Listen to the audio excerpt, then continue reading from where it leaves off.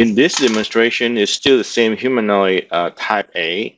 The AXS20 still in here in the head, but it's not being used in this demonstration.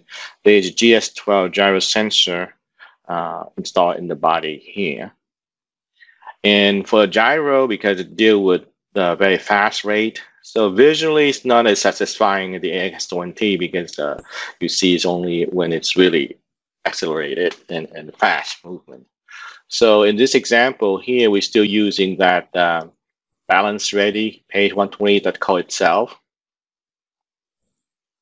So the program is simple. Just call that page and it stay there. And then we initialize the gyro and essentially just pick up 10 data point, divide by 10, and then it check on itself. So if there's no gyro, we'll buzz, but we're going to have a gyro, so nothing happened. The key thing is in the callback.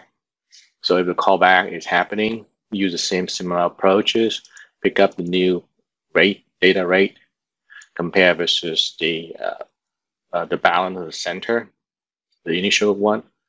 If this is a case when it actually fell down, so we won't have that here. It will stand down, and then similar thing, different coefficients to figure out the new joint offset, but then it's applied here. So more in the book, I explain the difference between this kind of balance of the GS12 versus the XS20. If there's nothing, it's just no offset.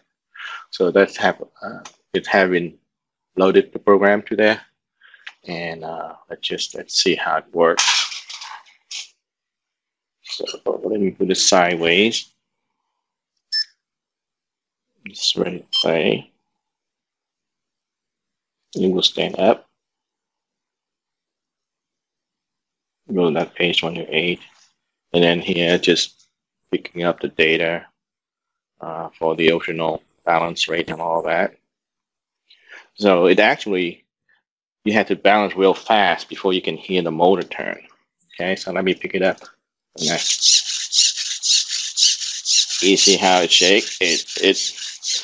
I hope you can catch up on the video. See the leg is adjusting for it.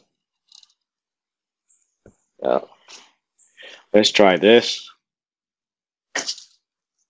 So you're trying to adjust. Whoop, too much there. Let's try again.